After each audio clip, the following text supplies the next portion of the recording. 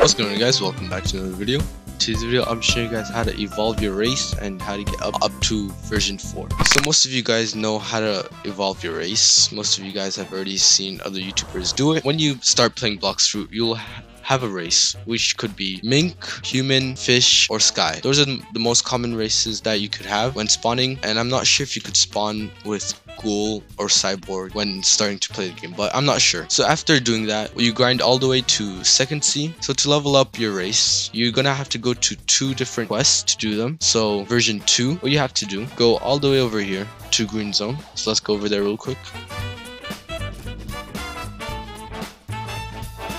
So after arriving to green zone, you want to follow this path. It goes just all the way, just this path, and then you'll see the alchemist. The alchemist will help you reach your full potential. What he means by that is version 2, he'll ask you a quest to find 3 flowers around the whole map. So there's 1 flower that spawns around green zone. So the red flower spawns around green zone, which is right over here, around here where Vegeta is. And there's another flower that spawns here, the red flower.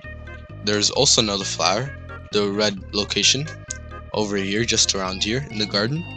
And the last location would be over here. Yeah, just like this. So those are the locations for the red flower, and I'll show you the locations for the blue flower.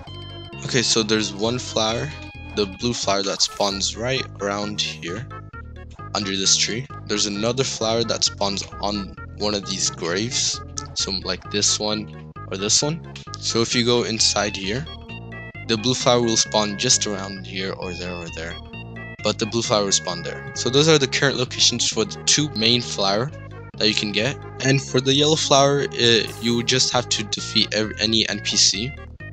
I recommend the Swan Pirates because they're pretty much the simple one. After getting all the flowers, you want to go back to the alchemist, pay him 500,000 belly, and you'll get V2. So up next, you want to get V3. To get V3, you want to follow where I go.